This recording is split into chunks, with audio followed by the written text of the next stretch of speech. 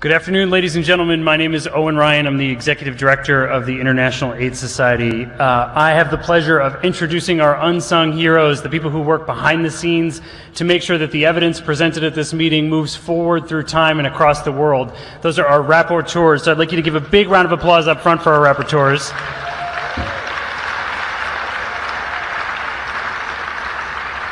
I'm not going to take any more of their time. Ladies and gentlemen, please welcome to the stage Liddy Trotman, Track A lead rapporteur. Dr. Trotman is chief of the Cellular Immunology section at the Henry M. Jackson Foundation for the U.S. Military HIV Research Program at the Walter Reed Army Institute of Research. As a trained human immunologist, she studies the cellular immune response in acute HIV infection, HIV remission, and HIV vaccine trials. Please again welcome Dr. Trotman. Thank you. I would like to thank the organizers for this honor. And also, I would start by thanking my rapporteurs for Track A, Tomake Mahmoudi, Afa Mokoy, Julie Mitchell, and Jory Simon. They did an amazing job at covering the 62 talks that we had in Track A and summarizing it every day. So what I'm going to do today is just give you some of the themes that were covered in those sessions and just illustrate them by some examples. So to prevent HIV infection, a couple of talks discussed the different ways to block the virus to enter the gut mucosa. This can be done by small molecules or by different means of changing the microbiome environment. And in the research community, many efforts for a long time has been done to develop an HIV vaccine to block HIV transmission. And I will have a talk about that a little bit later. When viruses entering the mucosa and cross the barrier, a couple of talks also addressed the characteristic of the virus and its dynamic upon transmission. So a couple of talks again presented how we can prevent HIV infection, developing new tools, and these include small molecules like nanoparticles to enhance the neutralizing antibody titers, also new ways of administering a virus at the mucosa. And these are really based on new technologies that are developed every day. And this is an example of a small molecule that you can see here that was developed, as it's going forward. Okay. This small molecule that was developed as a CD4 mimicry, which binds to the GP120 of the envelope of the HIV and that blocks the HIV to enter the target cells. And you can see here in the red curve of the monkeys that received this CD4 mimetic molecule with a vaccine that they were able to get protected against different HIV challenge better than the other monkeys in the other group. So this is to give you an example of the new tools that are in the prospect to prevent HIV infection. So another very, very good tool to block HIV infection are broadly neutralizing antibodies. These antibodies, I'm sure you will hear a lot more about them, are really good at recognizing different viruses and neutralize them really well. So in the development of those neutralizing antibodies, the immunogens that were used before were not really good. And so now we have new tools and new development of antigens, like the SOCIP GB140 here, that is just the outside part of the HIV envelope, and it's the same 3D structure. So when we immunize with this protein, we can really generate a better immune response. And this is illustrated here. You can see that rabbits that have been immunized with an uncleaved envelope generate low levels of antibodies. And when the rabbits are immunized in blue with these SOCIP trimers, they get generated a lot higher titers of neutralizing antibodies. So these tools are really important both for prevention and for treatment. And a lot of talks have addressed this neutralizing antibody, their generation, their engineering also, and enhancing capacity. So as a more advanced stage of development in the vaccine field, an important study was presented in the APPROACH trial. And this is the results that are presented here. So the APPROACH trial was the administration of an At26 GP140 vaccine regimen that the the human got, and it was also given at the same time at monkeys. And these monkeys were challenged, and you can see that at this stage, when the monkey were challenged, the vaccine gave 67% of protection. So this vaccine was followed amongst the vaccination, and then the important data is that this vaccine, the response to this vaccine persisted for at least 1 year after the last boost of the vaccine, and you can see the last boost by the little letter B here. So the RB144 trial had shown us that the rapid decay of protection was due to a loss of antibodies. So I think these data are very important, showing you that these responses retain for a long time and also are even higher than the responses obtained in monkeys that were challenged and were protected. So this is, I think, very important, and it's even more important as we speak. The large clinical trial HVTN 705 in Bokodo trial is starting enrolling, and we will have those results in a few years.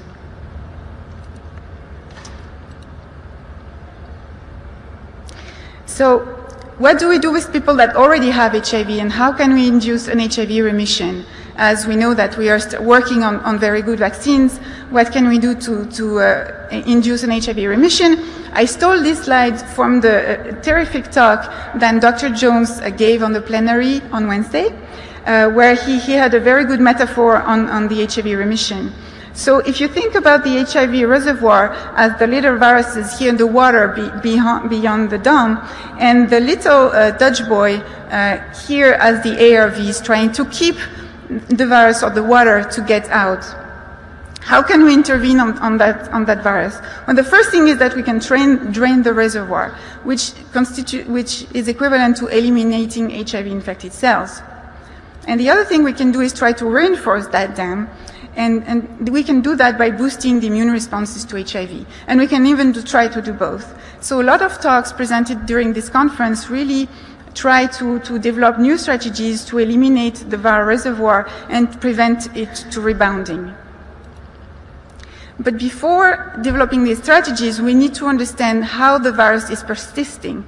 And if you can see the number of talks that I have listed here in the bottom of the slides, that represents the number of talks that addressed this HIV persistence and the ways to understand how the immune control is fighting it. So in this slide, this is representing the FRESH cohort, an example of a FRESH cohort in South Africa. And this trial recruits women which are recruited in very acute infection and immediately start treatment. As you can see here in this graph, the viral load is really starting to go down very rapidly. And in that cohort, data were presented showing that very early treatment can preserve immune function. But also other data in that cohort actually showed that after a certain period of time, the lymph node excision was done at this time, you can see on ART, HIV proteins labeled by P24 here that you can see in green were found in the lymph nodes, as you can see in that staining, that section. So showing you that the HIV reservoir is rapidly seeded and persists in tissues under ART. So those individuals, even though they will be better candidates for immune intervention because they have a preserved immune response, they still have virus persisting at pretty high level in the tissues that we have to find a way to target and to get rid of. So the virus was also analyzed and characterized for its dynamic under in the reservoir. And this is showed here by this beautiful phylogenetic tree full of colors that is describing the sequences in a single individual. So you can see the sequences starting from the primary infection in red up to just before starting treatment in blue. And when the virus outgrows during long-term ART to try to mimic a treatment interruption, and we sequence the viruses that are coming out of this outgrowth virus, you can see that the pink viruses here from the outgrowth virus are more similar to the virus that was present just before therapy. But also some of the virus are found coming from way back at the beginning of the infection. But most of the virus comes from before the just before therapy. So another study that was very interesting was to look at the post-treatment controllers. The post-treatment controllers are people that are controlling the virus after treatment interruption, but they're different from the elite controllers or the natural controllers, as we call them, that have been extensively studied in the field. These post-treatment controllers in the Visconti French cohorts were shown to be different for the natural controllers in their immune responses. And also this new study showed that these HIV post-treatment controllers showed a particular genotype, so something characteristic of their genes, that gave them an enhanced capacity for their NK cells to control the virus. And this is illustrated here in that graph in the orange circles, where you can see that the NK cells from the post-treatment controllers are far better at controlling replication in vitro in this assay compared to the NK cells from the other donors. So understanding the parameters that help this post-treatment controller to control the virus will help us design new strategies. So the main strategy that has been worked a lot in the field is called the shock and kill strategy.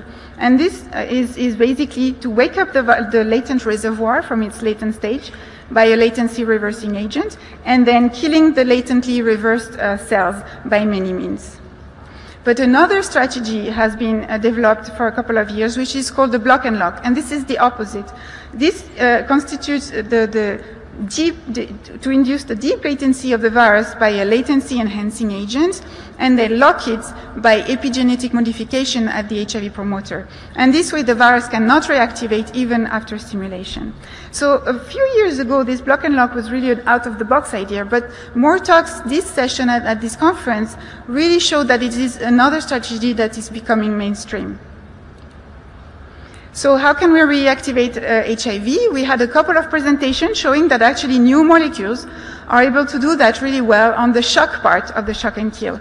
And you can see here 2 examples out of 3 that showed an enhancement of the HIV transcription here in non-human primates with the derivative proteinase K agonist, GSK445A, and 2 studies in human, kiramidine and maraviroc, an anti-CCR5, that showed that every time the drug was given, either in monkeys or in human, you can see a blip of HIV transcription. So these are really good, and this to show you that we are making progress in designing new molecules or new strategies to wake up the virus.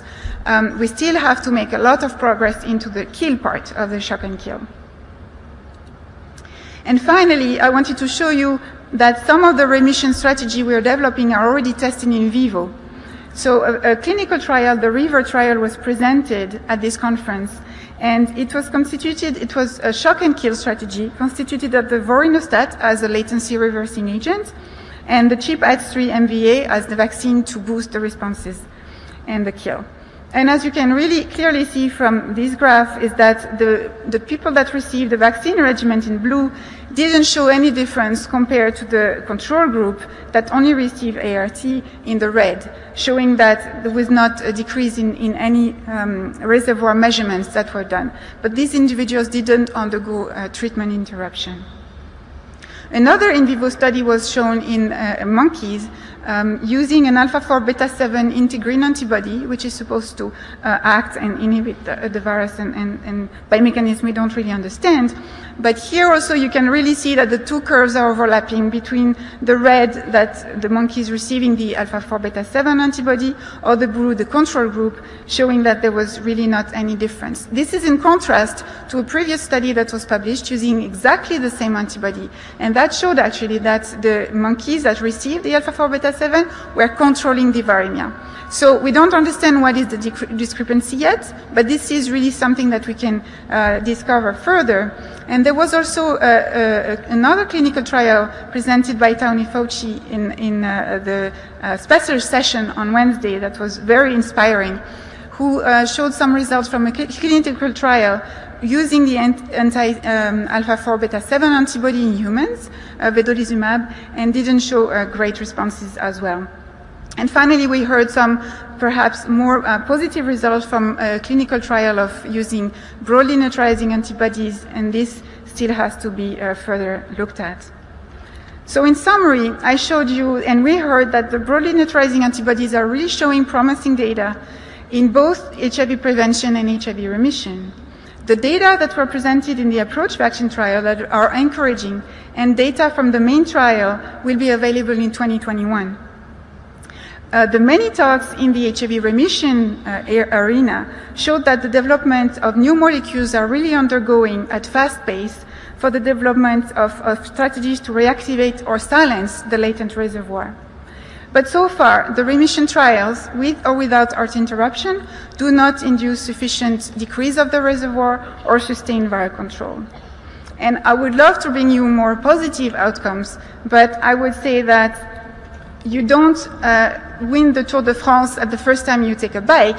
You have to learn how to bike before. So I think in the coming years, we will see more clinical trials showing more and more success in the outcomes as we learn more. And I would like to end by just saying that we have to involve also the community from the beginning in these trials. And I will thank you for your attention.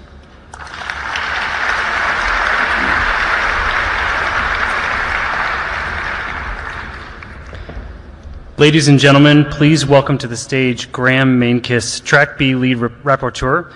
Professor Mainkiss is a professor of medicine and chair of poverty-related infections at the University of Cape Town. His research focuses on the clinical conditions affecting patients with advanced HIV disease, including disseminated HIV-associated tuberculosis, the tuberculosis-associated immune reconstitution inflammatory syndrome, and cryptococcal meningitis. Thank you.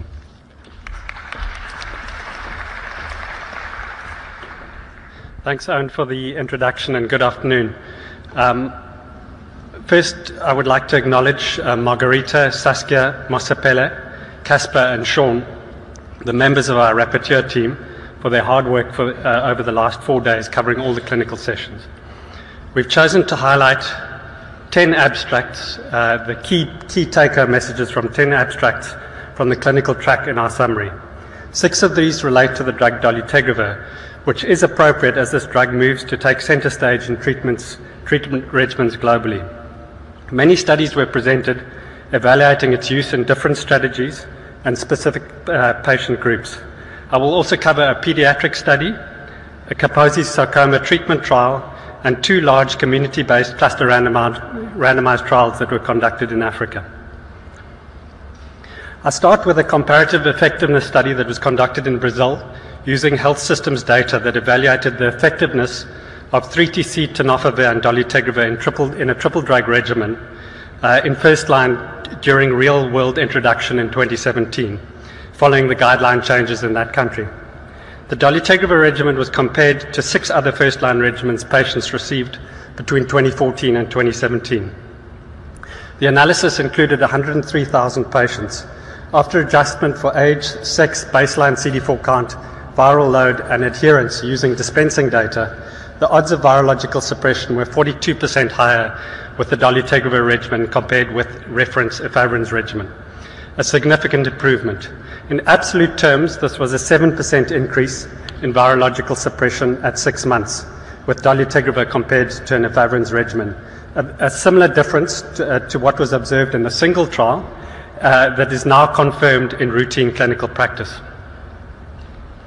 Pedro Khan reported on the Gemini 1 and 2 clinical trials. These were identically designed trials that evaluated initiating a dual therapy regimen of dolutegravir plus 3TC in ART-naive patients with HIV RNA less than 500,000 copies per ml, compared with triple drug regimen of tenofovir, FTC, and dolutegravir.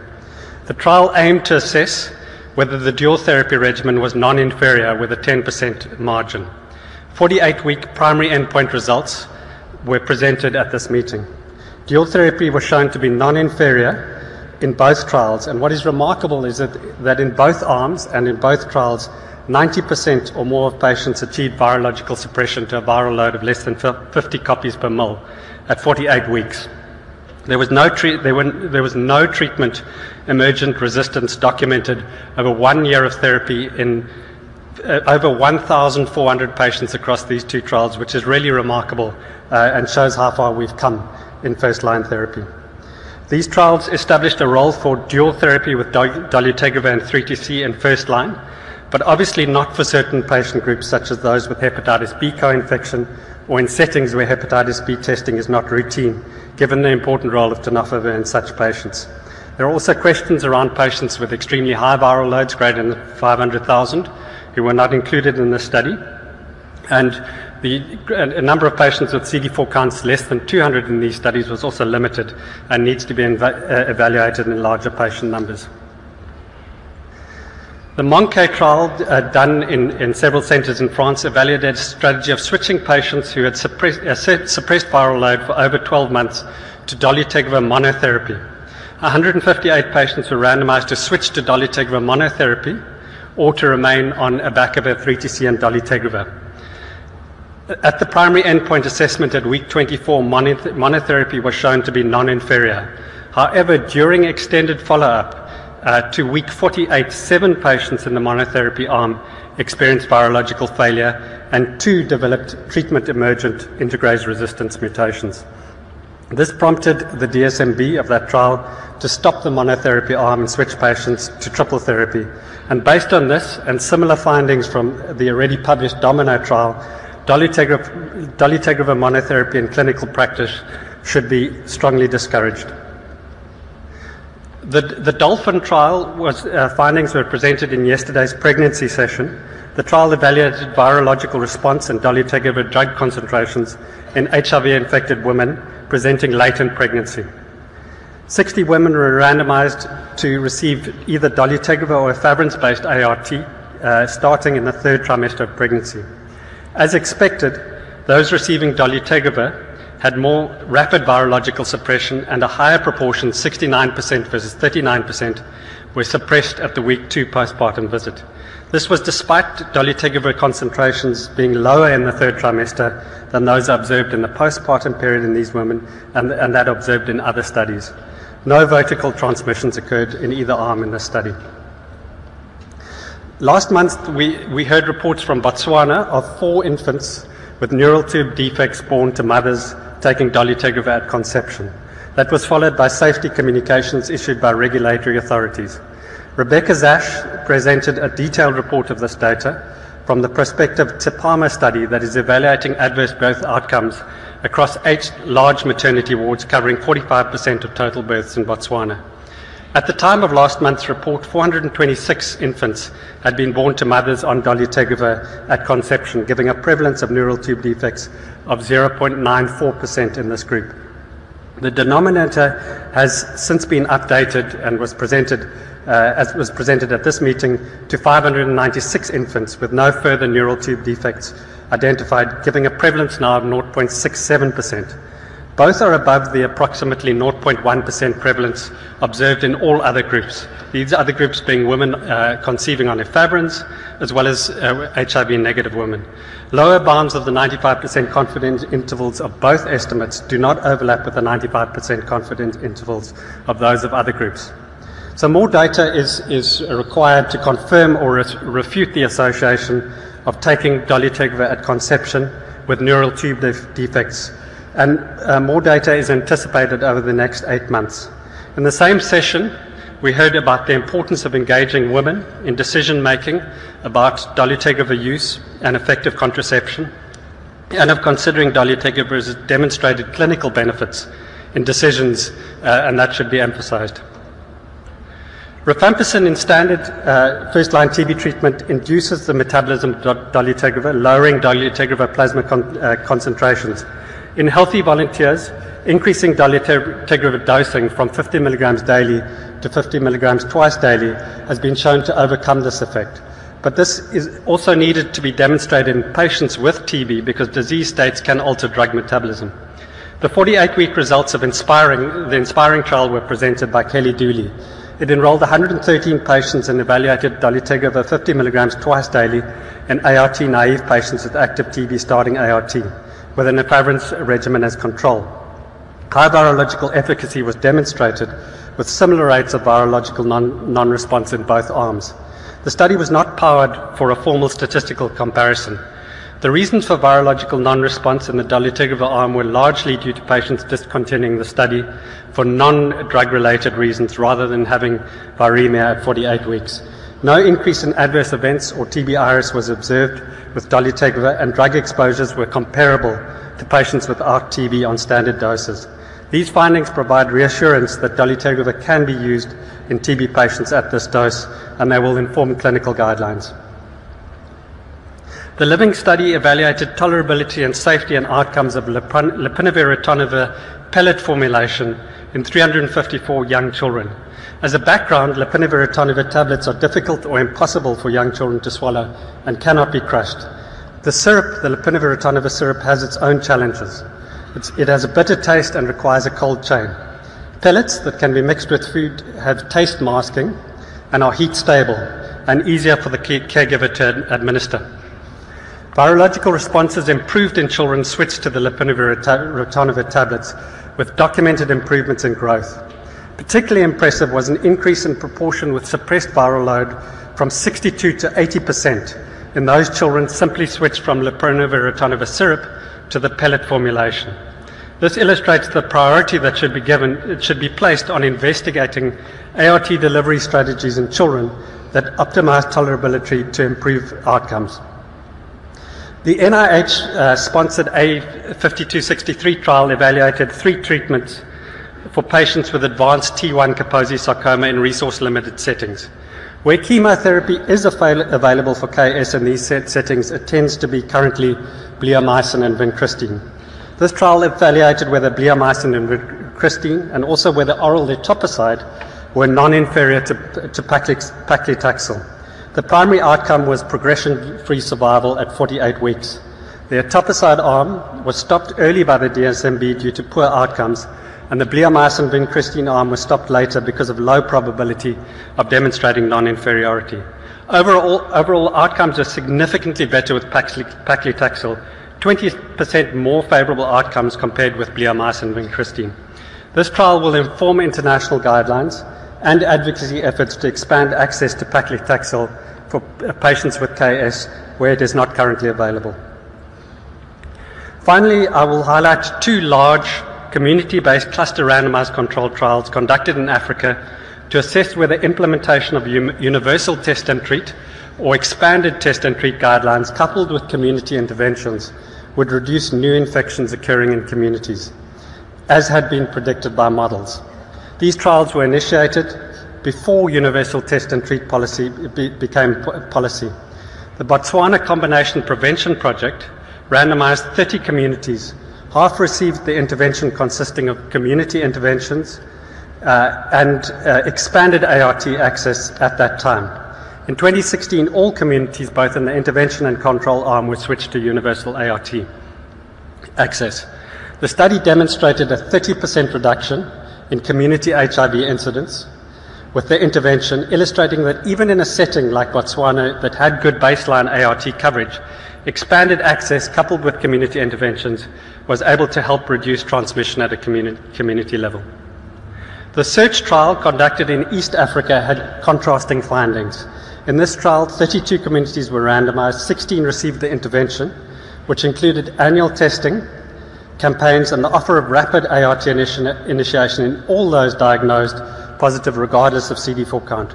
The control arm communities followed national guidelines for ART access, obviously with progressive increases in CD4 threshold until universal universal test and treat was implemented in 2016. There was no observed impact on HIV incidence in this study in intervention communities, unlike the BCPP study. This failure to observe an impact of the intervention could have been due to interventions received in the control communities and the changing ART guidelines in the control communities. However, significant health benefits were demonstrated. ART coverage and virological suppression increased in the intervention communities, and HIV-related death and TB diagnosis decreased significantly in the intervention communities. Finally, I would like to thank the researchers whose studies I've highlighted and all the other presenters in the clinical track. We have had high-quality science presented over the last 4 days, and these findings will improve our care and treatment of people living with HIV globally. And also a big thank you to our hosts, Amsterdam, the IAS, and all of you involved in the global fight against HIV. Thank you.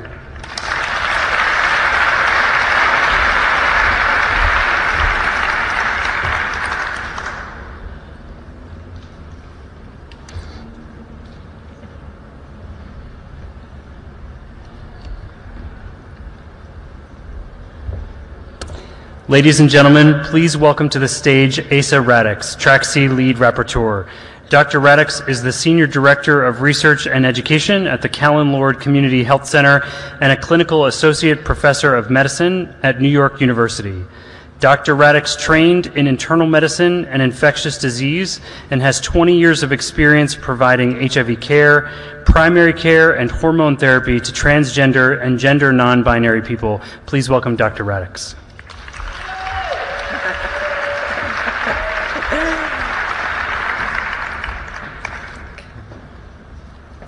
So, good afternoon.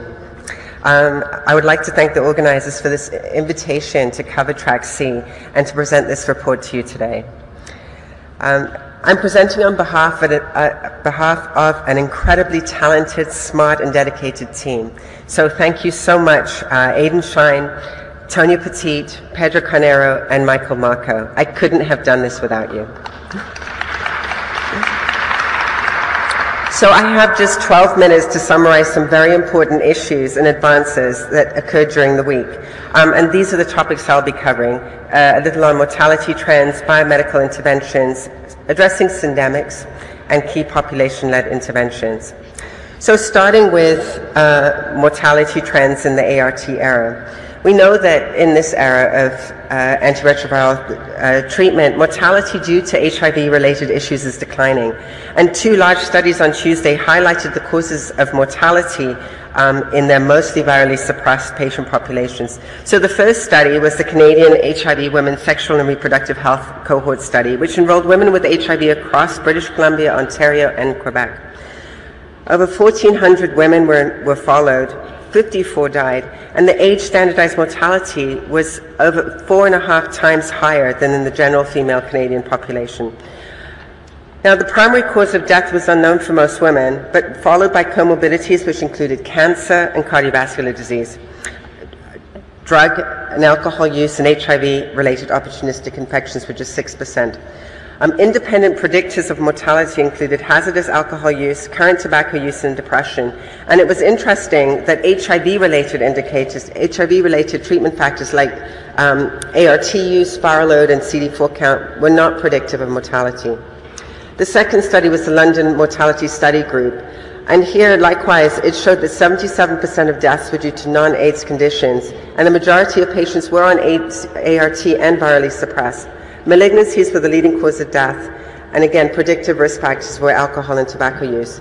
I think that we need to remember that preventing premature mortality among people living with HIV urgently requires services that address social disparities and mental health needs, and integration of harm reduction services inclusive of tobacco and hazardous alcohol use. The results of several important HIV prevention studies were also announced at this International AIDS Conference. The first included research confirming that treatment as prevention was a highly effective treatment strategy for men who have sex with men. The Partner 2 study was designed to provide precise estimates of HIV transmission risk through condomless sex in serodifferent gay male couples. So one couple was living with HIV and the other was HIV negative. And this occurred with the case where the person who was living with HIV was fully virally suppressed. The study enrolled serodifferent gay couples in 14 countries. And as you can see here, 783 gay couples, a median of 1.6 years of follow-up. And the interesting thing with this study was that they were able to link transmissions during eligible couple years of follow-up. So the results showed that among serodifferent gay couples who had sex over 77,000 times without condoms, with undetectable viral loads, there were no phylogenetically linked transmissions. Pretty huge. So this was so exciting. I mean, it does indicate that the risk of HIV transmission when the HIV viral load is suppressed is effectively zero. So yes, undetectable is untransmissible.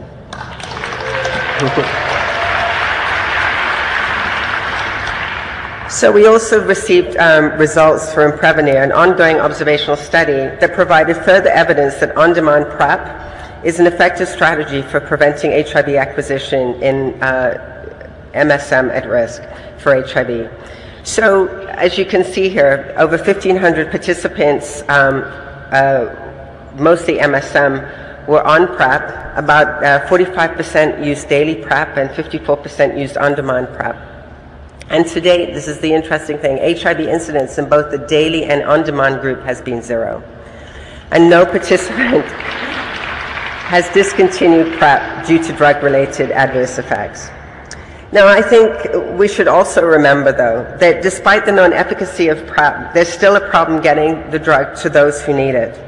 A session on the politics of PrEP discussed the need for political will and government-level buy-in to ensure success of programs. And there are groups that just don't have access. And we heard in this session that adolescents face particular challenges to PrEP initiation due to legal barriers such as age of consent laws. There were several presentations related to PrEP use in the real world. There are examples of massive scale-up, for example, in PEPFAR-funded PrEP programs across Asian and Pacific and African countries that increased PrEP use over 1,000% in 4 quarters, including significant increases among female sex workers, men who have sex with men, and transgender women.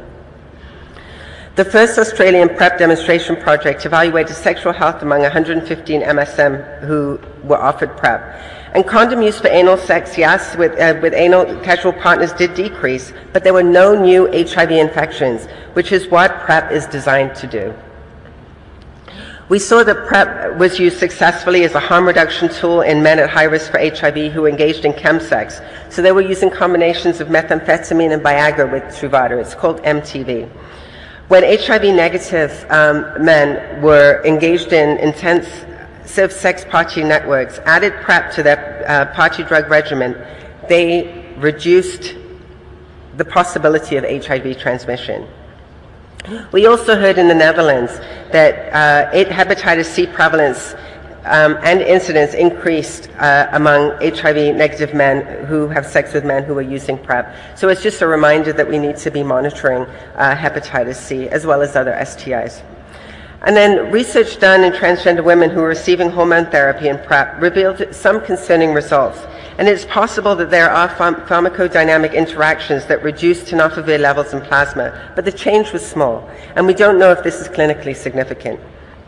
The good news is that PrEP with Truvada did not alter the estrogen levels, and I think that's been a real concern for the community. So there was a lot of attention to rapid and same-day ART initiation. We know that this is achievable in low and middle income settings when services are delivered in accessible community settings. So we had 3 examples: the ComLink program in Eswatini that included community-based testing, mobile care, and peer-based linkage. This achieved 96% ART initiation and 73% rapid initiation. Also, we saw implementing fast-track ART initiation in Botswana, improved median time from linkage to first viral suppression from 210 down to 104 days. And in a Bangkok sexual health clinic, 79% of diagnosed patients received same-day ART and were twice as likely to be virally suppressed versus standard of care. So same-day treatment is extremely important. There was a lot of attention too to KP, or key population-led services. So services led by peers and KP CBOs increase access to HIV prevention and treatment. More than half of people tested by KP CBOs in Vietnam were first-time testers, and 90% of those diagnosed were enrolled in treatment. A provider explained that clients know and trust us, and that's key to success. In Malawi, healthcare provider training and differentiated service delivery modalities included peer-led outreach, successfully increased case finding and linkage to care among female sex workers and MSM. At a Bangkok sexual health clinic employing KP staff, 79% of diagnosed patients received same-day ART and 90% were successfully referred to long-term ART care. And lastly, at the Bangkok's Tangerine Clinic, we saw that transgender women accessing hormone therapy were far more likely to repeatedly test for HIV and to access PrEP. You probably noticed during this conference there were multiple sessions that addressed syndemic, so co-occurring psychosocial conditions that interact synergistically to exacerbate the risk for HIV transmission. We know that multi-component interventions often fail to address social forces beyond the individual level and are often limited to one disease or condition. But syndemics offers the opportunity to recognize social and political forces that drive structural vulnerabilities and identify inequitable distribution of power as a source of inequitable distribution of disease, and can provide interventions of the policy, at the policy as well as clinical and individual levels. This does require systems thinking, and there may be limited experience or political will for this. So we did have some examples of, on Wednesday, that focused on syndemic theory and interventions. And these are just a few. We found that in India, an investigation of the integrated biobehavioral survey showed that men who used alcohol, drugs, and were exposed to violence, these interacted synergistically to predict condom use. And then in South Africa, there was an intervention. It was a gender-focused intervention that included substance use, gender-based violence, sexual risk, and linkage to HIV care for those living with HIV. And women who received the intervention were less likely to report frequent heavy drinking, intimate partner violence, and also reported more protected condom use. For Project Impact in the United States, MSM who used crystal meth were enrolled in an RCT that used behavioral activation, which is an evidence-based approach for depression that involves identifying and participating in pleasurable, goal-directed activities. And here they found that men who were on this arm of the study reported fewer condomless anal sex acts with men who were HIV infected who had unknown status. There were also more continuous days abstaining from crystal meth use. I wanted to just highlight one other thing, which was an incredible absence of new research addressing the issues of transgender people. We had the one study that looked at drug-drug interactions between PrEP and feminizing gender affirmation hormone therapy, which again had unknown clinical significance. But in general, transgender populations were not mentioned in most populations that were not trans-specific or related to key populations. And I also wanted to add that there were no oral presentations that were specific to transgender men. So as I wrap up, I wanted just to talk about some important takeaways from the conference. So, you know, it's not just about ART. And it's also not just about meeting 90-90-90 goals. We need a holistic approach to improve care, including access to substance use treatment and behavioral health services to improve long-term health outcomes. So undetectable equals untransmissible, but we still need to scale up everywhere. Perhaps scale up is an important part of HIV elimination strategies, but programs need to take into account specific needs of the populations served. And again, some populations just aren't being served. For example, youth and people with trans experience. So programs have to be designed that tailor to these populations. We can use syndemic therapy to improve health outcomes by intervening on co-occurring issues and make a huge impact on prevention and treatment. But this is going to require rethinking how we provide care, and this is going to take a lot of political will. Rapid Start is an effective way of engaging people in care and improving outcomes. And lastly, key population-led interventions are crucial to engaging populations who've been left out of the HIV response. Lastly, I'd like to thank you for your attention. And I also want to do a special shout out to Lorraine from IAS, who really helped us with all of our technical issues. Thank you, Lorraine.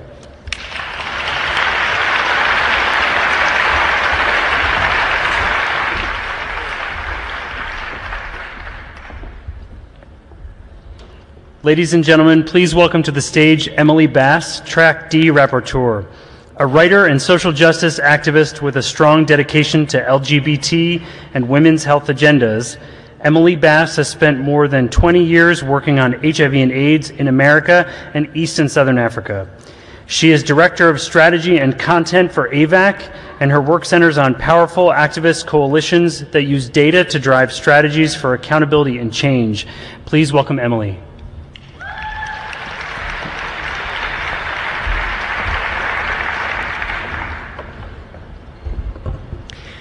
Good afternoon.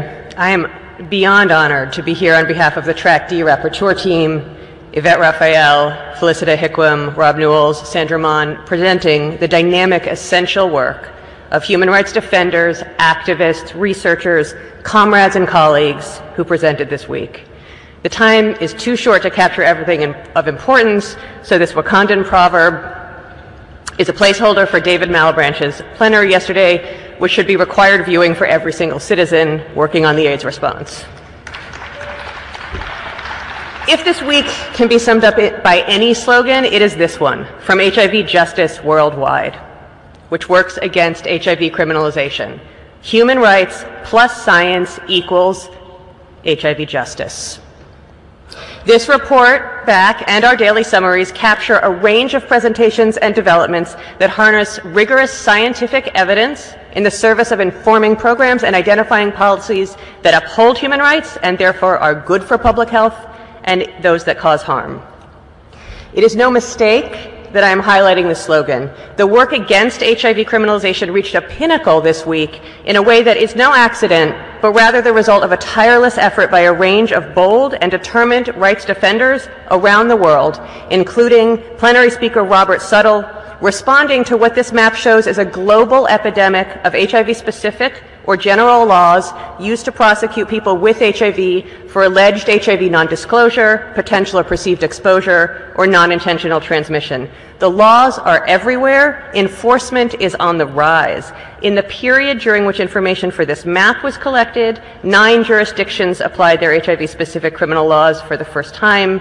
The majority of reported cases occurred in the US and then Russia. Sorry, Belarus and then Russia. On Wednesday, how do you go back? On Wednesday, a critical tool for fighting criminalization was released, the Expert Consensus Statement on the Science of HIV in the Context of Criminal Law, which had as its lead author the inimitable Linda Gale Becker, president of IAS. The statement reviewed the science behind U equals U and stated in the clearest possible terms that these laws are bad for people, bad for the epidemic, bad for public health. This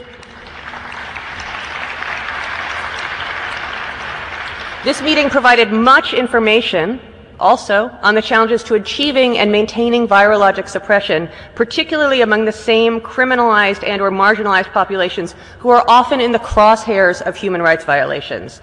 A presentation in the Tuesday session noted here found that the majority of a cohort of Canadian women with multiple vulnerabilities, including homelessness and drug use, would not meet the legal test of undetectable viral load for more than 6 months, proposed as an Ontario 2017 prosecutorial guidance dictating no prosecution of people who meet those criteria. So while U equals U is powerful and empowering, and this is what we heard throughout the meeting, is a tool for fighting back against criminalization, this conference held a range of reminders that supporting people's engagement in care requires looking at multiple layers of barriers and facilitators, one example being a socio-environmental model used in South Africa, described yesterday. If these layers aren't addressed, then suppression is difficult and criminalization is still not acceptable. Let us all remember David Malebranche's call to watch our language and to note that the HIV treatments cascade is not a correctional facility and that people living with HIV are engaged, not retained in care. We heard in this session and in the Beyond Blame pre-conference that while U equals U provides a powerful undergirding to arguments against criminalization, this is not about placing responsibility on individuals to keep HIV to themselves. Here I'm paraphrasing Chris Byrer. It is about the government's responsibility to ensure access to health services and to protect the rights of key populations, including migrants, a theme that emerged from the conference, as I will discuss in a moment. And that we have a better picture than ever after this week about practical approaches to providing these services, as well as the policy adjustments needed. For example, this session, Occupy the Epidemic, provided a range of actionable evidence about how housing and food insecurity drive risk and poor outcomes for people living with HIV. A co-chair's choice presentation highlighted improved outcomes around virologic suppression for people who use drugs and are living with HIV when methadone maintenance therapy and HIV treatment are provided as integrated services. This slide shows the probability of injection risk by stable and unstable housing. Whoa, that happened. Where are we going?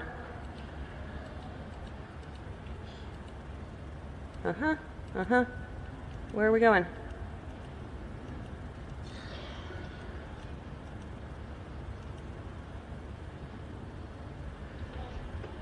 Anybody got any ideas? Okay.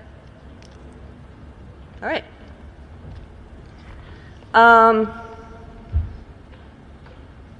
So this slide is one example of the research that we saw, and we saw a range of things that linked different structural issues, housing insecurity, food insecurity, to inability to suppress viral load or to risk behaviors. So these are things that really have to be incorporated if we're going to do true combination prevention and comprehensive care. The evidence is here. Human rights plus science equals HIV justice. We heard this week, too, in several sessions about developing coalitions across criminalizations of sexuality, drug use, and provision of sexual and reproductive health services, where the most pernicious example, highlighted by the plenary speaker Peter Piot, and in a session that ended just earlier today, is the Mexico City policy, otherwise known as the global gag rule. Dr. Piot said we need to think about quality as well as quantity of funding. And it's been vastly expanded under the administration of the country I'm from. This is a slide from today's session giving the Planned Parenthood global advocacy agenda. Apologies for losing the formatting here a bit. And it is also key to note some takeaways from the session, that while it is difficult to measure the comprehensive direct impact of the global gag rule because of lack of data on foreign NGO subrecipients and funding who likely represent a much larger number than prime recipients, there is no doubt that it is causing harm. One speaker said, "We will not know the extent of the harm until it is too late."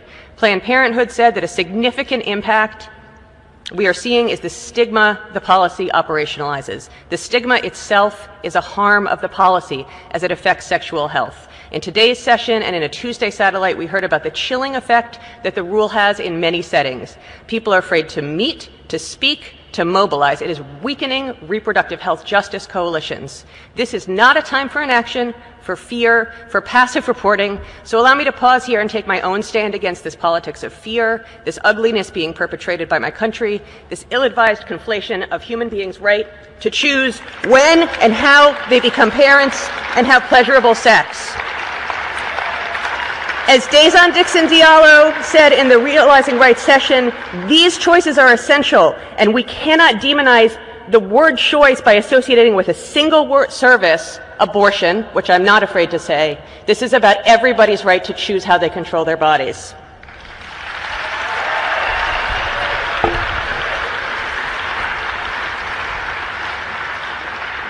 Sadly, there are other laws and legal frameworks that impede public health where they claim to do the opposite. Yesterday, a pair of presentations from Canada and France looked at the impact of end-demand laws that support the Nordic model of seeking to eradicate sex work, criminalizing the purchase of sex and targeting third parties and clients.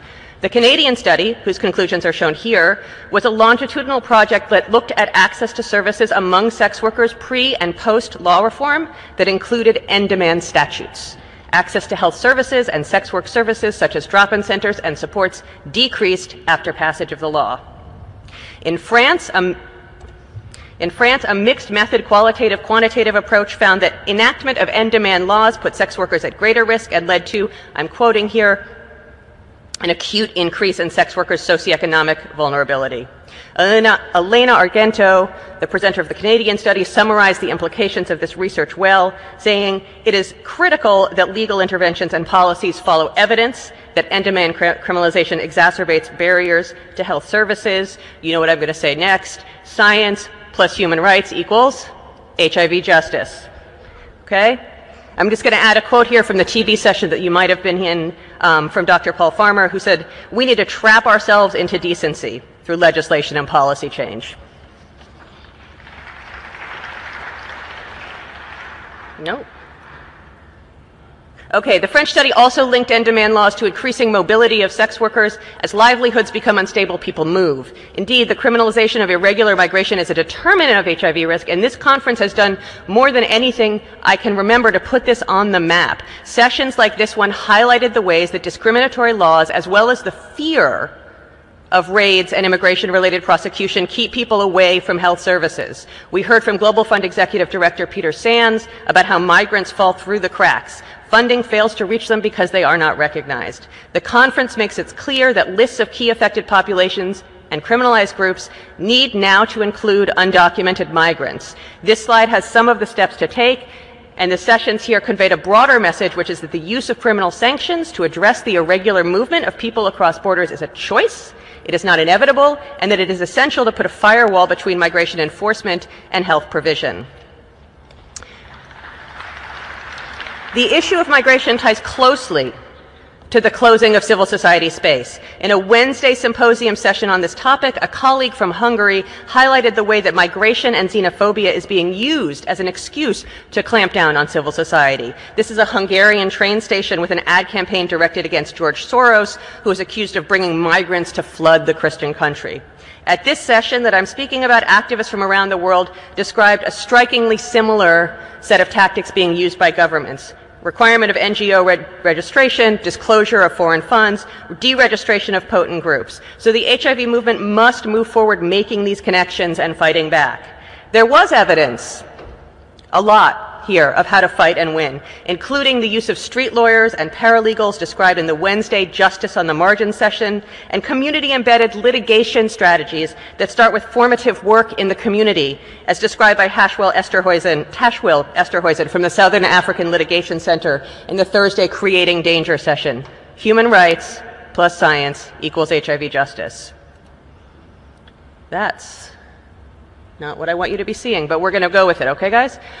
With what resources? That is the question, and it is a key question that got addressed in a range of sessions here. This is a human rights cascade that was presented by Rolf Jorgens in a session that you can see the number of. And what's showing you is Global Fund grants, the number of total submitted, the number with a human rights analysis, the number that had human rights programs, and then the number that had any traceable budget. And what you see is the cascade going down and down. Now, the Global Fund is showing a lot of leadership and trying to incentivize work, but we have to acknowledge that this essential work remains underfunded, and that was a theme throughout these sessions, even as civil society space is closing, even as the evidence is supporting that human rights protections are good public health policy.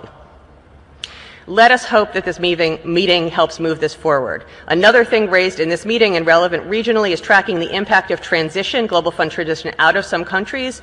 Global Fund has been a source of leverage and political capital. And when it leaves, we must ensure that civil society does not lose the ground that it has. There are powerful examples of civil society mobilizing to keep services, such as in Macedonia, and provide them themselves. Another critical takeaway raised by civil society yesterday and throughout the meeting is ensuring that PEPFAR's long-awaited Key Population Fund happens, and that it does what we know works, which is moving money to civil society in countries who know what their communities needs, and that this is matched by other funding for key populations.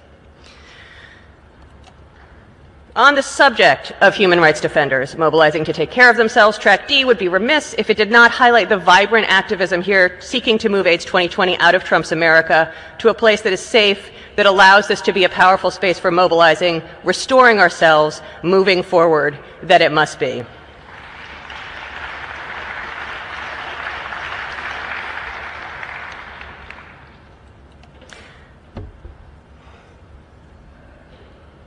No one understood the need for this organizing more than Prudence Mabele, who was memorialized in a powerful session. And to close, I want to borrow from my Track D rapporteur, friend, ninja, role model, and one of the co-chairs of this session, Yvette Raphael, who asked people in Prue's session to turn to each other and say, "She multiplies." I want to thank IAS for this opportunity and my team and everybody here who is defending human rights around the world, and ask you to finish with me by turning to the person next to you and saying, "She multiplies." She multiplies. Thank you.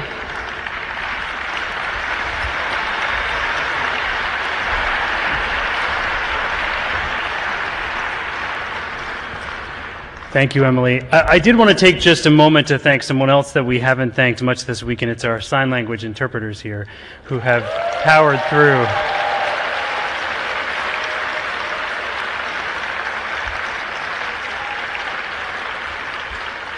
if these professionals can do interpretation for a boy from New Jersey, they can do interpretation for anyone. So congratulations, thank you. So I'd like to next introduce our Track E rapporteur, James Hargreaves. James is Professor of Epidemiology and Evaluation at the London School of Hygiene and Tropical Medicine.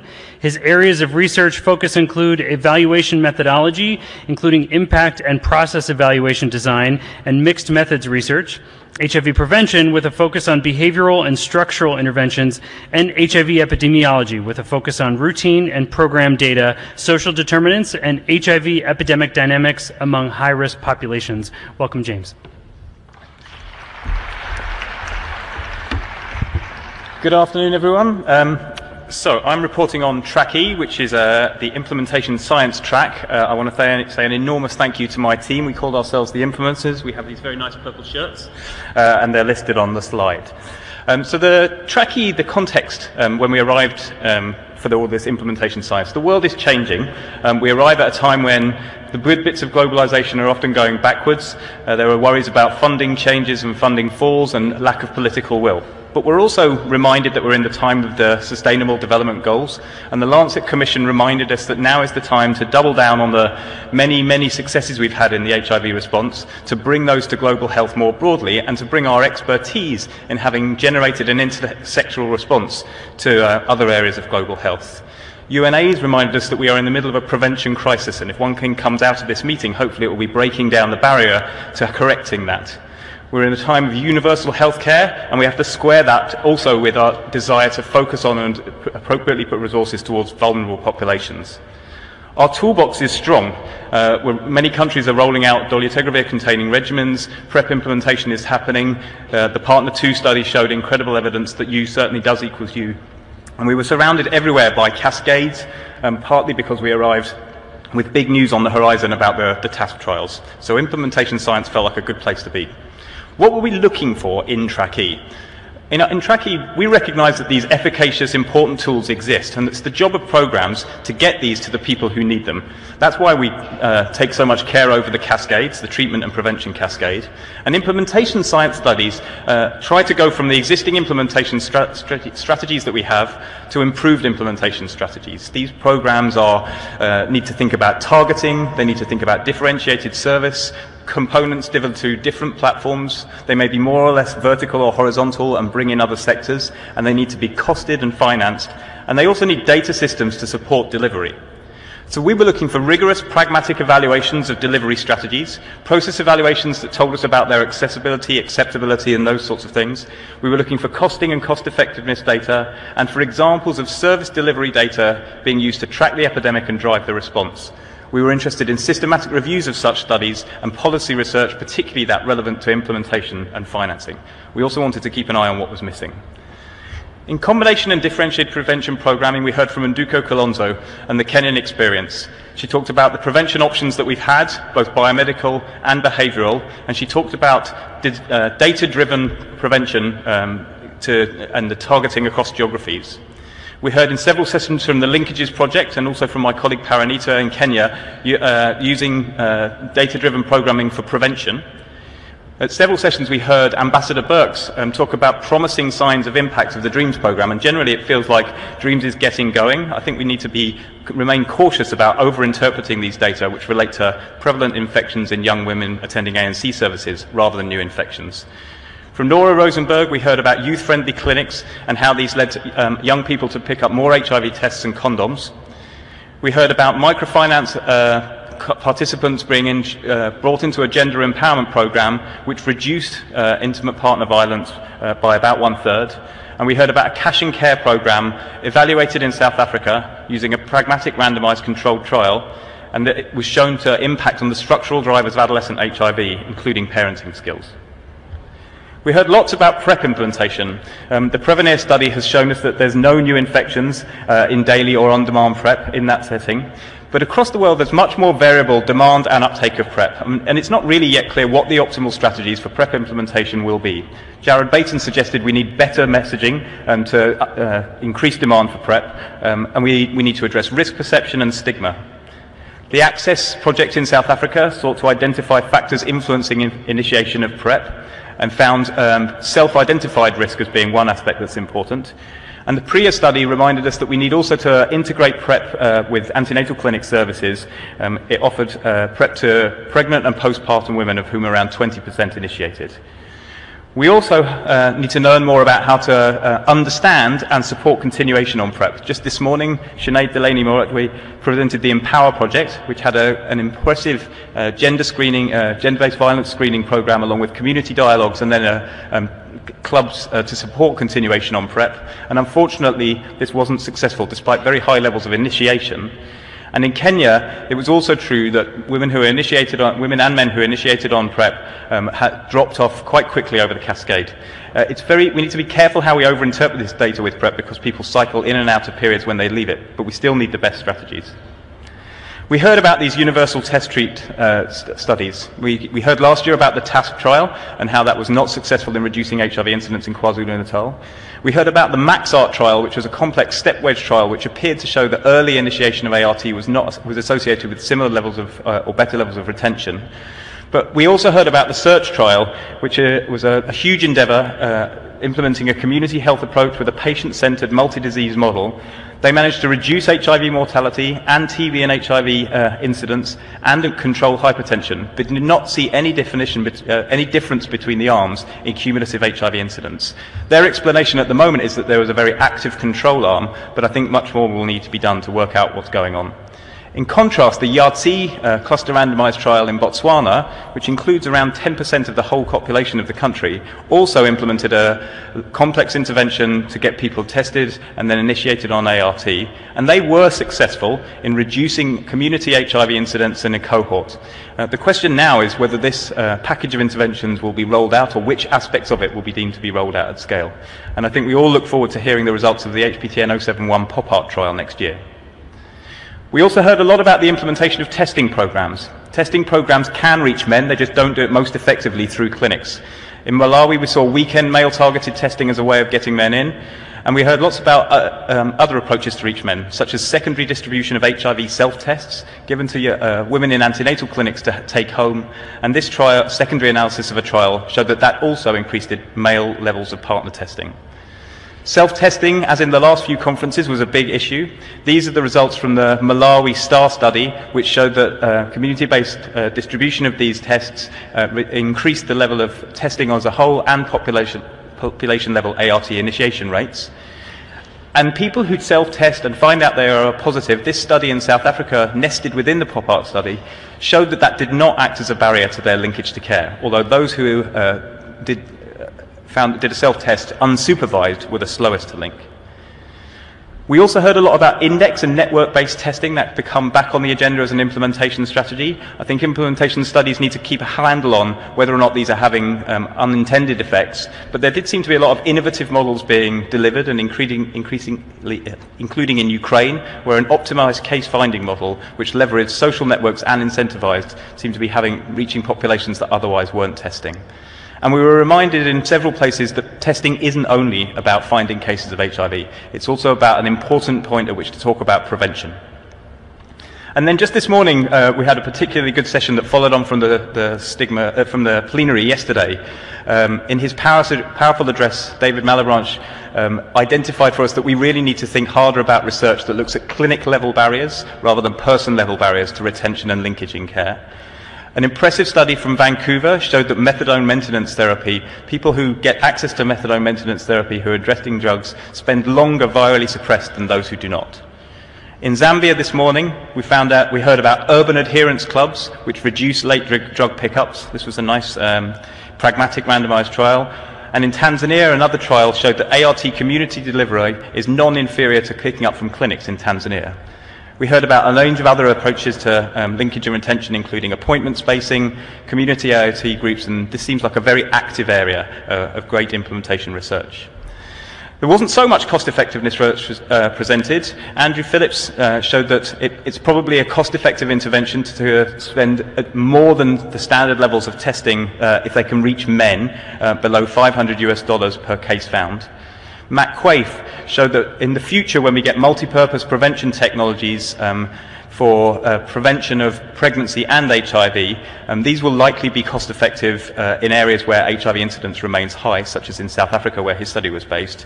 And we heard time and time again about the importance of those core aspects in the prevention toolbox: condoms, medical male circumcision, and outreach. These are relatively cheap interventions, although we still need to do much more implementation research to make sure we know how to deliver them so they're most effective and ensure that they're funded at scale. Under financing, we continue to make great strides towards universal access to ART, but high prices remain a problem and will continue to do so in the future because of issues to do with patent and intellectual property.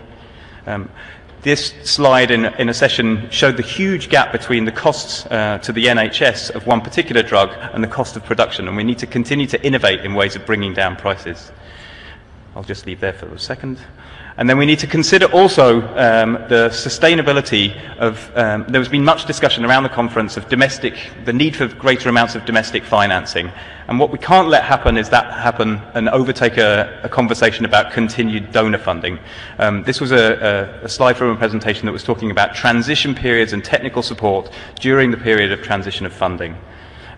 And an important new thing, I think, is because of the growing recognition of community approaches and their central importance in the response to HIV, we need to ensure that these financing discussions take account of those, and there was some quite nice data presented on the relative additional costs of these that can't get lost in budgets. And finally, on data systems, there was a lot in this conference about the idea of data-driven programming. And we want to get towards strengthened routine data systems that can help providers deliver both prevention and treatment. But our general impression that there's still a long way to go towards robust facility or program-level data that can be used confidently. You can see why this is important, because key metrics, for example, at the macro level, like the fears, they're so important in galvanizing and understanding where we currently are, and that kind of energy can be used in programs. There were sessions on the treatment cascade everywhere, but also a few sessions on the prevention cascade, and while there remains debate about this as a framework, there seems huge support for the idea of data-driven prevention. One session that showed the value of good routine data was a session from data from England, where CD4 back calculation showed that the decline in incident infections was quite different from that in diagnoses, and this changed interpretation about what was needed to go forward in prevention planning in England. And we heard in many, many places about dashboards. This is an example from Ambassador Birks' slides around monitoring viral suppression rates across clinics. I saw similar examples in relation to delivery of testing and in relation to delivery of prevention programs. And we have a range of new technologies which we need to harness and support people to use so that they continue to make data useful for programs. And so the conclusions of the implementers were that this implementation science is an exciting one and it's evolving. We saw good examples of pragmatic impact evaluations around the conference and good process and formative evaluations describing programs well and asking the right questions. We found relatively few costing studies, and we didn't see almost any systematic reviews of implementation studies, and that's an important area we'd like to see more of. We'd also like to see more prevention implementation science in the next conference and more evidence relating to new financing models.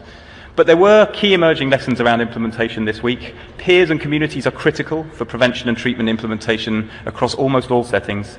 Targeting and differentiation models, that we're seeing a huge amount of innovation in that space, and that idea of differentiation is as important for prevention as it is for treatment.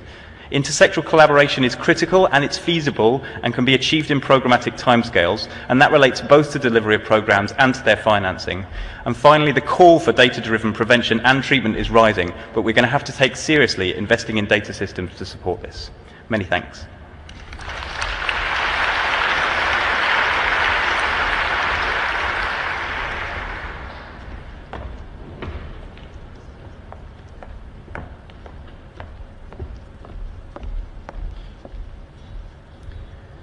Ladies and gentlemen, please welcome to the stage Raminta Shtukita, Community and Leadership Rapporteur. Raminta has been working in promoting transformation of policies and strengthening civil society in the field of HIV, drug policy, and access to medicines for the last 15 years. She works with regional HIV and drug policy networks and initiatives across Europe. In the last few years, she focused on increased awareness and solutions for greater sustainability of HIV and TB responses and more effective donor transmission. Raminta, please.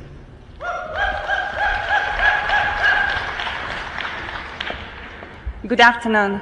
And as you can hear from the sounds on this side, it's not only me who's coming here to report to you what happened with the community and leadership program, it's the whole team. And I must say we had very good, excellent, and diverse team. Thank you for your work. And even though we were excellent, it is so hard to do justice to so many great sessions and discussions that we had in the leadership and community program, in sessions and in events and in the corridors. So we chose a couple of highlights for you. One big theme that was coming out here was the narrative that we are close to ending AIDS has been challenged. We heard eloquently yesterday Peter Piot voicing what IAS and Lancet Commission said.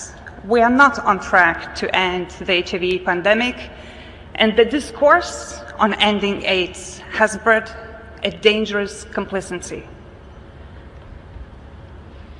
The 2030 agenda and SDGs are relevant and enable universal health coverage to address intersectionalities, social determinants, and vulnerability to HIV.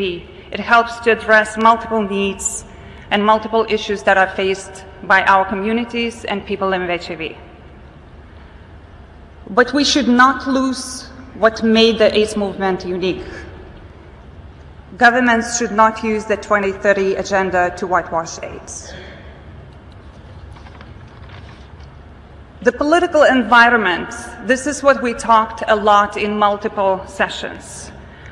People talked that there is emergence of political environment and forces that are anti-woman, anti-migrant,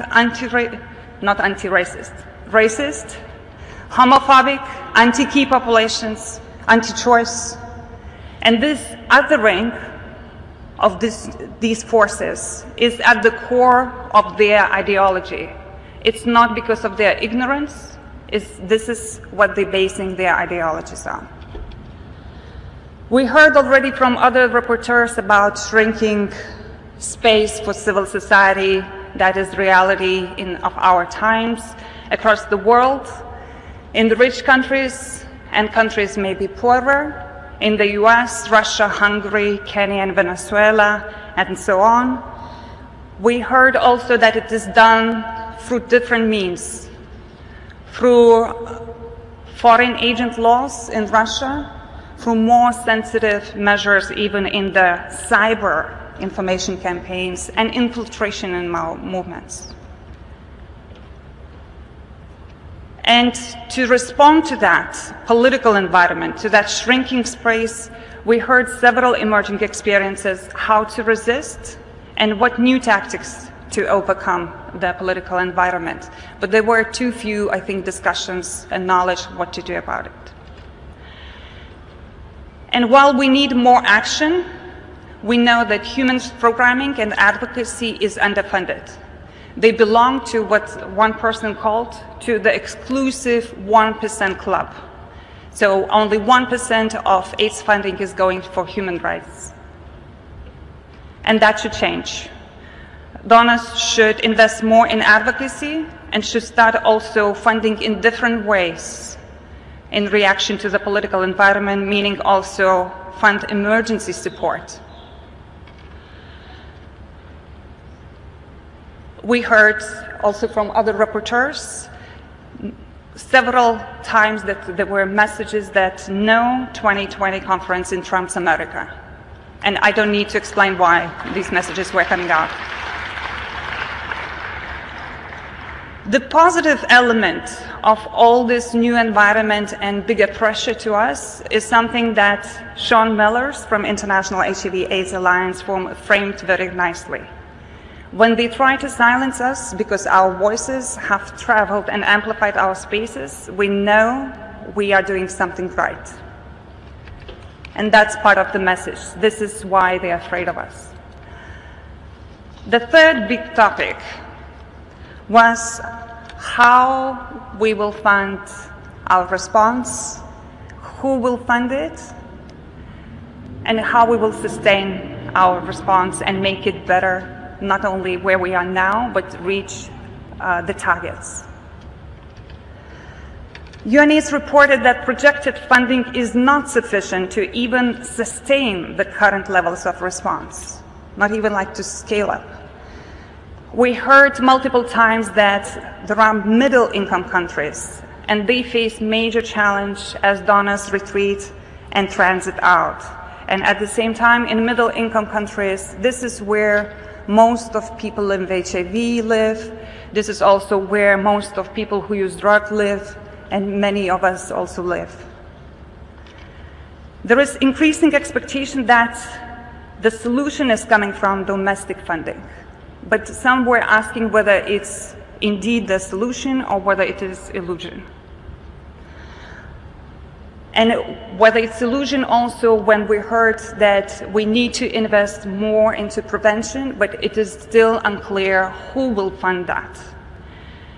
And many voices and many sessions concluded that when it comes to key populations and communities, it's very unlikely that services for them, that empowerment of them will come from domestic sources.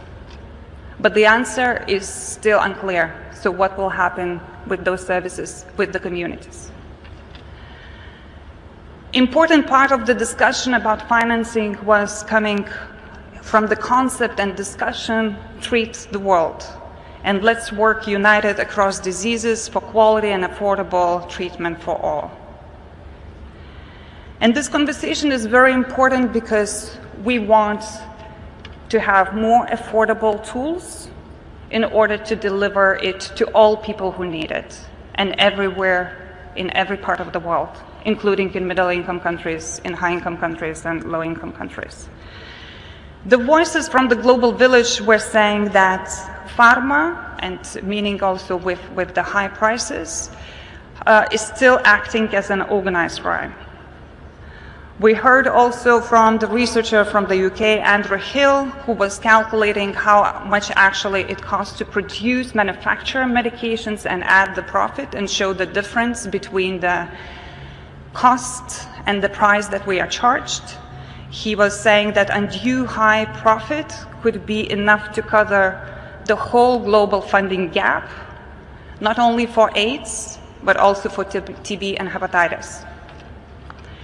And we know that conversations about access to medicines are also being tried to be brought to high-level meeting on TB, and there were concerns that this might be a missed chance if we don't do better, including with the calls towards the Netherlands, towards other countries, to include strong language on access to medicines in the new upcoming declaration. We heard about reinforced and expanded gag rule in the United States, and that the new research showing that it will impact hundreds of NGOs that receive USAID funding, including those who are partnering with PEPFAR. The true implications are yet to be seen. The government of the Netherlands is hosting this conference here in Amsterdam and took that with a promise and urgency of what's happening in Eastern Europe and Central Asia, and with the promise to address that. Why that is important? Because if globally we are doing quite well, not well enough, in Eastern Europe and Central Asia, the epidemic is still growing in incidence, in mortality, in prevalence. Actually, 95 of new HIV infections last year were among key populations and among their sexual partners, 95%. And also less than 40% of people living with HIV receive antiretroviral treatment. This is improvement, but this is very major, with a major gap of what needs to be happening.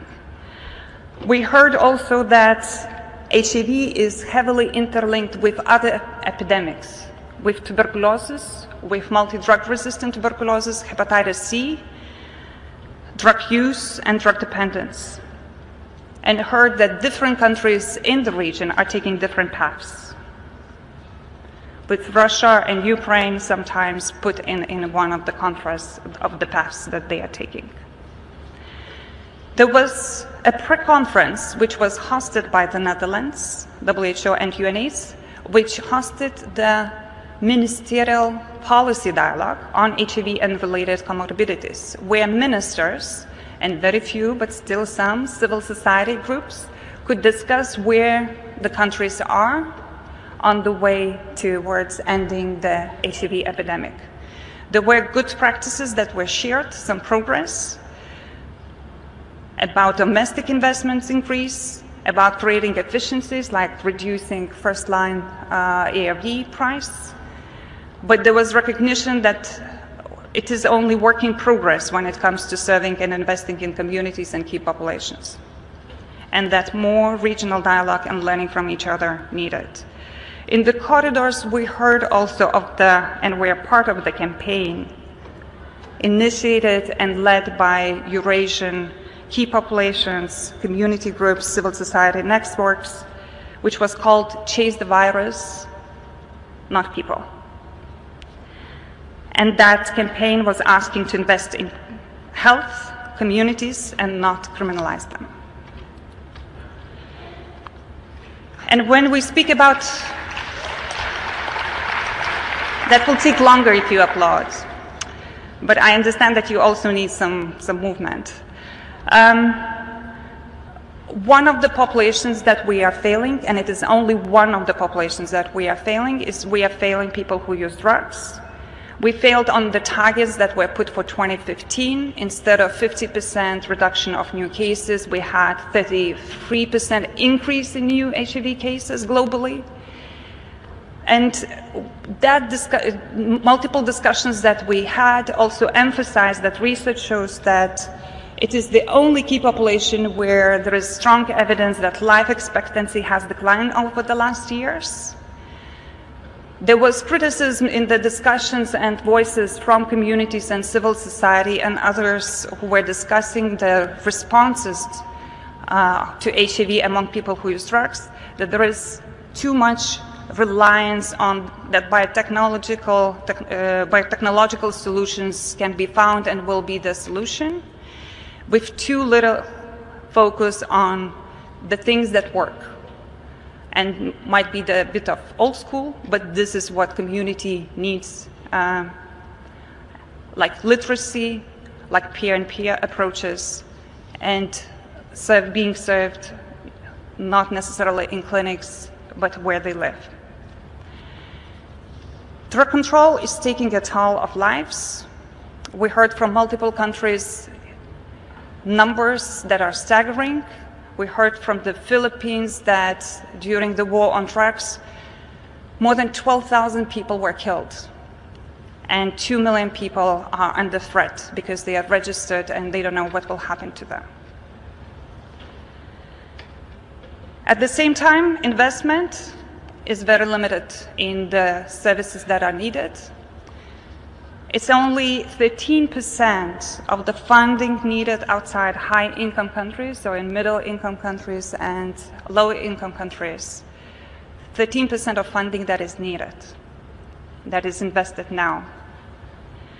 And if to look at the drug control budgets, which are high, it would take just less than 8% of drug control budgets to fund the harm reduction gap fully.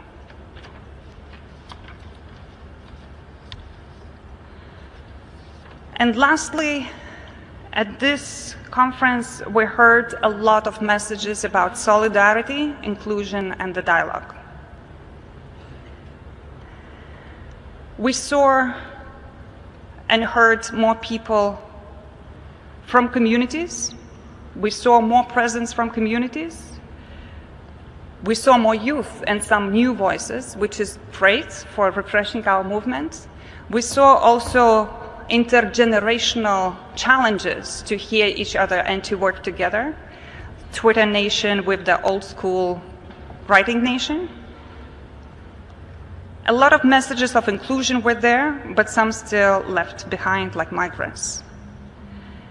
We also had a sense that at the conference, sometimes there was an echo chamber, talking and working in silos. We saw at the conference great leadership of several ministers of health, of parliamentarians, UNITE, who are working on HIV, TB, and hepatitis. But we heard also calls that in the future, if we need solutions and we want to find the solutions, we need also to involve other parts of government, including ministers of justice and finance. We need more solidarity within AIDS and across other social movements. And yes, HIV is still political. We all from all paths, researchers, academia, health professionals, communities, civil societies, donors, and others, we should reclaim it. Thank you. Sorry.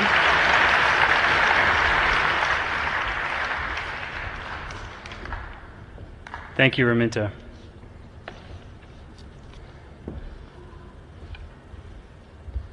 Ladies and gentlemen, please welcome to the stage Desio Macheso, Global Village and Youth Program Rapporteur. Desio has 7 years experience in adolescent and youth SRHR and HIV/AIDS programming, in which he has designed and executed innovative projects.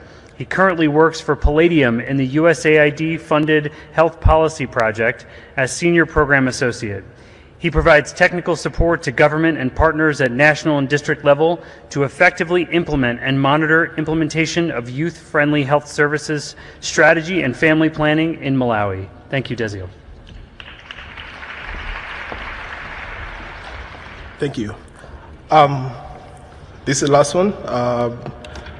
And the summary Global Village, and we also covered on youth. So it's outside where there's a lot of exhibition and exciting things for young people. So again, equally my team, credit to them, very youth people, younger than me actually. But they did the incredible work of going into all the sessions and actually making sure that we cover a lot for what we can provide as recommendations as we go out to our respective countries. So my presentation this evening, is in 3 sections. We just talk about the content, the substantive material that has been presented in the sessions, which you can take away. Then also discuss the challenges and limitations of pretty much the process of consolidating this information in terms of getting it from the presenters and probably how it was delivered. And try to make a few recommendations in terms of how that can be improved next time. So I think the key takeaway message is that I think based on the theme, breaking barriers and bridging bridges, evidence has been solicited from the overwhelming number of presentations that we had this week. So there's no doubt about that. There's evidence that is showing what's working and probably what's not working, and probably some of the information evidence in terms of what should be something that is of concern for all of us in terms of programming. I start with in relation to evidence being presented with precision programming. Others would call it evidence-based programming or use of evidence in terms of how we structure programs, and not just only structuring our programs, but also identifying the right people to be served. There are a lot of presentations, exhibitions, and demonstrations in terms of showing how evidence has been solicited. Like, for instance, there was one presentation, one of the sessions, which Choice and a few other related organizations actually did kind of like an assessment of implementation of comprehensive sexuality education and making recommendations to decision makers in their respective countries in terms of how it should be delivered. Because when you're in Africa and we say like we assume that public comprehensive sexual education is actually better implemented in the West, and probably this presentation actually illustrated actually it's not actually young people here are also facing some of the stigma. There are religious forces in terms of also kind of like putting barriers in terms of access to information on sexuality. So it's something that probably we'll be looking back and people can look at in terms of scaling up in Europe and probably in African settings, and probably because for the countries in the southern and eastern Africa, they do also like have the ESA commitment, which one of the objectives is actually to enhance implementation of comprehensive sexuality education. So this, we believe, it's one of the activities that, or evidence that was presented for us to move forward. Dreams project, which is implemented, supported by PEPFAR, and implemented in a number of countries in Africa, Malawi, Zambia, Mozambique. There's got also a lot of lessons that probably I think as programmers we can take lessons from in terms of what is being implemented. In terms of what can be adopted, which I'll eventually explain later on, it's not probably maybe 100% complete adoption and just copy and paste, but probably in our context we can look at now, based also on evidence we have in our communities, how much adaptation we can take from such interventions. HIV financing, financing HIV and AIDS. This has been a theme that has actually been repeatedly coming out in most of the sessions, and including one, I think, which was hosted by the Global Fund booth, and where actually there was a mention of kind of a gap of funding for the Global Fund for it just to get on track. They're talking about between 14 and 18 billion US dollars as a gap just for Global Fund to get on track. Not scaling up, but just to get on track. So this is a serious concern, which probably I think should be worrying.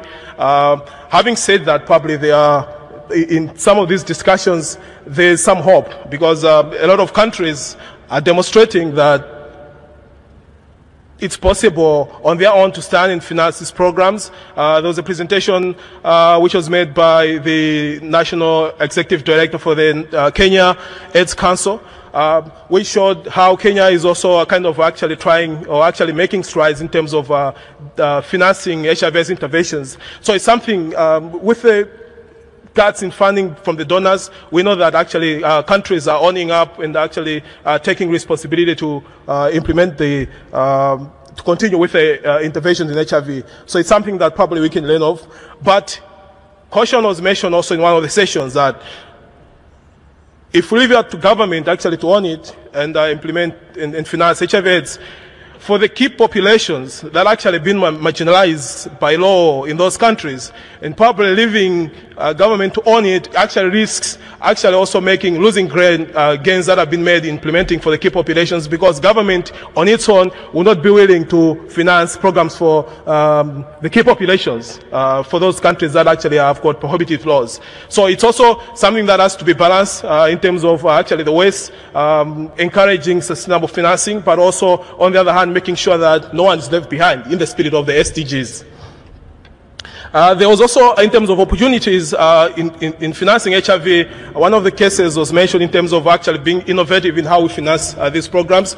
There was, for instance, an example given in Uganda where they are what they're calling community health entrepreneurs. So it's kind of a similar cadre with what people would call a community volunteers. You know, maybe in Malawi there would be something similar cadre like the health surveillance assistants, but in this model, what they're trying to do is not just leaving as volunteers, as Professor Pofama mentioned. I think they're committing their time, so probably they have to be paid for that. So we cannot rely on volunteers in responding to HIV/AIDS. Probably we need to see how we can actually use the model that is being tried out in Uganda of community health entrepreneurs. Inclusive programming. This comes relevant to this session, probably when you're talking also about stigma. So stigma has been repeated almost every day when you've got a session coming up as one of the barriers, which is still one of the challenges that we need to deal with. And in response to that, we've seen some illustrations of some interventions or different groups on their own taking tough stand and actually championing change and defying all odds that are actually preventing them to implement programs, like in illustrating that they've been taking an approach not a shift from the medical approach, where HIV is just taken like giving them drugs, but also looking at dealing with the stigma that is associating with it, and also doing with quality of life, because just giving them treatment without other supporting mechanisms. There was a mention about nutrition, there was talk about, I think, TB earlier on the discussion. Probably there has to be a proper package rather than just limiting on provision of prevention. And we've seen some of those examples, like this one, women with voices, not an HIV diagnosis. This was one of the sessions which was actually highlighting how the key population and even women are participating in key core decisions that are made in programming for them actually to have their issues that affect them addressed. There was also an illustration from a case in Tanzania where stigma is actually being dealt with, where young people have been built with a capacity to advocate with service providers, and sometimes it's young people that are training healthcare providers in changing or dealing or changing their attitude of dealing with young people. And one of the areas that I'm looking at is actually supporting the health facilities to put up code of conduct so that healthcare providers are always reminded in terms of what are the ethical obligations they should adhere to. Differentiated care models of prevention and care, it came out again. It also relates to the stigma and a little bit upwards in terms of being inclusive. So again, as we talk about differentiated care models, because sex workers have got their own needs and different conditions, and we also know that men who sleep with men have got also different conditions, men injecting drugs. All these have to be factored in terms of programming. We don't have to assume because we are, for instance, targeting young people between 10 and 24, then therefore it's in a homogeneous population. That has to be also factored in. But in terms of differentiated care models, it also has to be the right balance because, as mentioned earlier by James, there is also a requirement for us, or actually another approach of doing it, actually a combination of interventions, like, integrating the services. Now, there is always one of the things probably we should, and that's to be, I think, based on context and eventually engaging young people at that level. There is a concern where, in some cases, young people want, services within closed space where actually adults cannot see them. But in other cases, sometimes young people want open space because they don't want people to conclude that they've gone into that room because they want to access STI treatment, for instance. So there has to be that right balance in terms of dealing with young people and making sure that probably there is separation depending on circumstances where we differentiate services and where we can combine.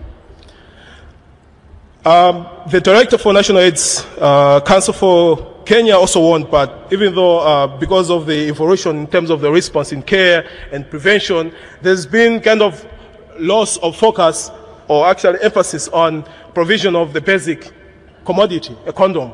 So there is also a recommendation that probably we should not forget the basics, and which have been proven effective.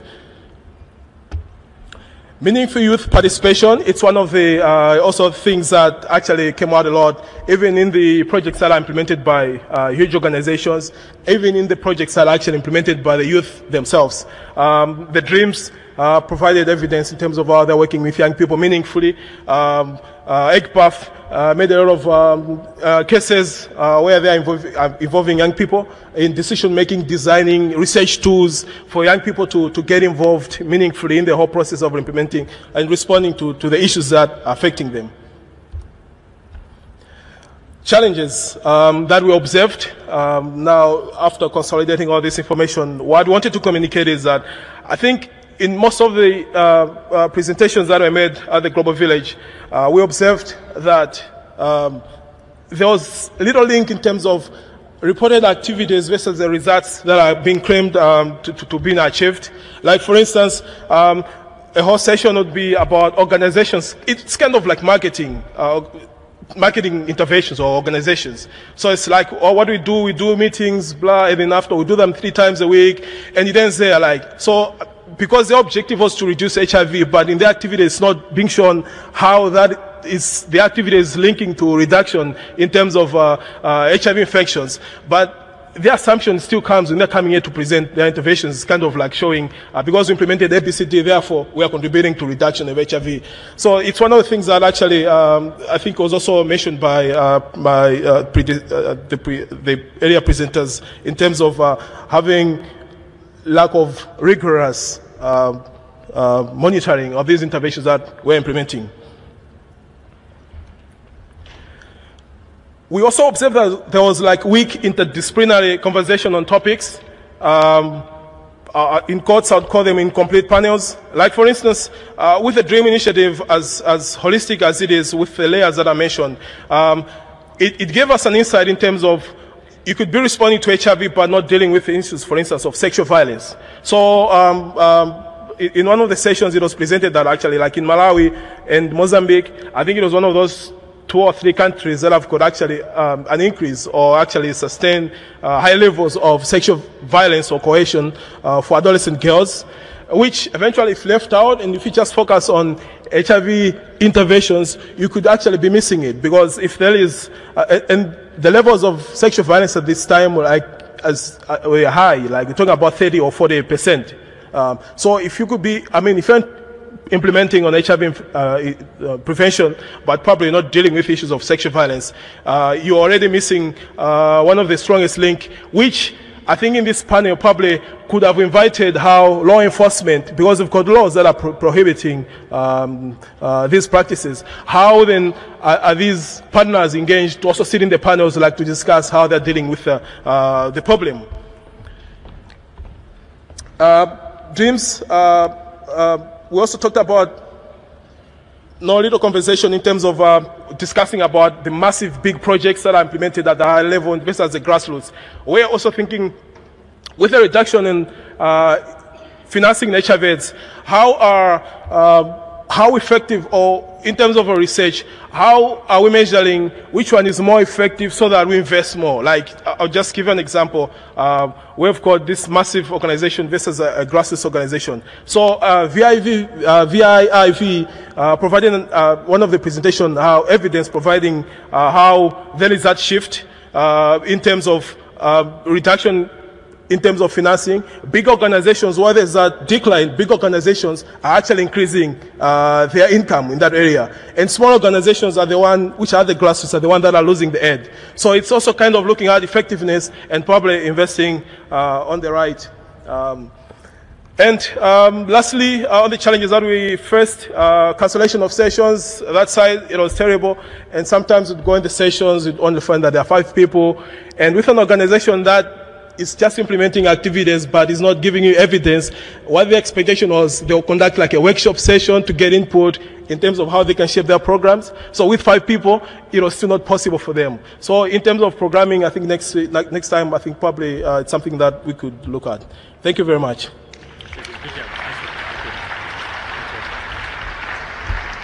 Thank you, Desio, and thank you to all of our rapporteurs.